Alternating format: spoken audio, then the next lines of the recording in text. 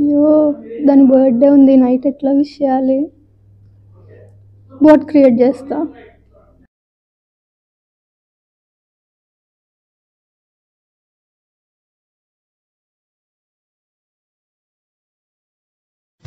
To create a bot, first of all, we all need to know about the RPA.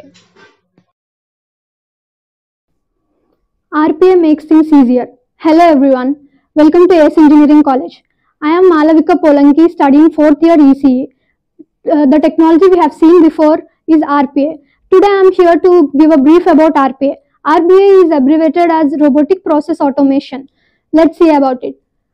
RPA is basically a software technology in which we give simple commands and create processes. These processes are called as bots. These robots, simple bots, emulate human actions. That in the sense, these simple bots mimic human actions step by step in the way they are performed.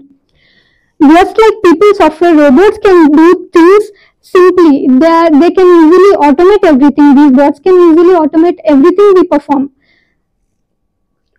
Software robots can do it faster and more consistently than people without the need to get up and stretch or take a coffee break. These bots are more efficient than humans who do work more consistently. Now let's see about benefits of RPA. Coming to this helps improve customer experience. Customer experience can be satisfied. Enhanced management capabilities.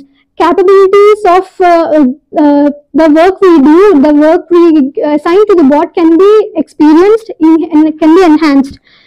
Increased efficiency and compliance. Improved levels of agility. Agility in the sense they improve speed of the solution. Enhanced scalability of solutions. These improve the compliance and compatibility, and they enhance the working process and of the solution. Increase degree of flexibility. RPA is much more flexible.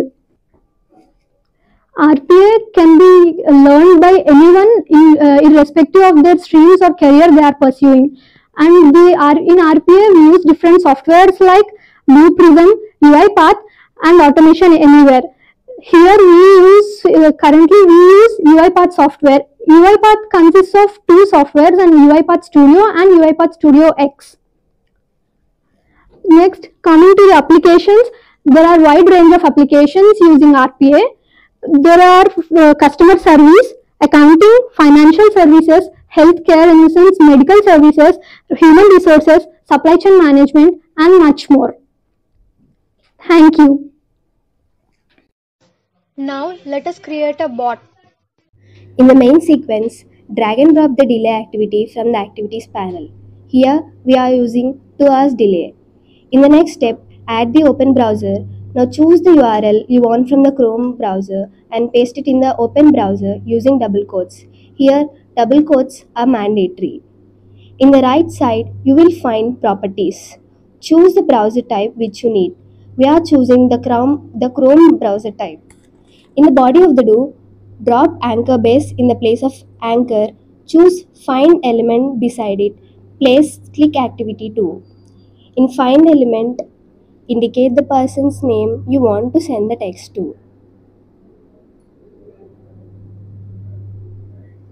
Using the click activity, click the person's name.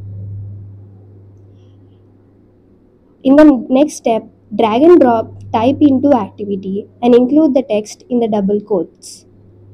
Here the double quotes are mandatory. After that, select the click option and indicate the send button on the WhatsApp. Now save and debug the file.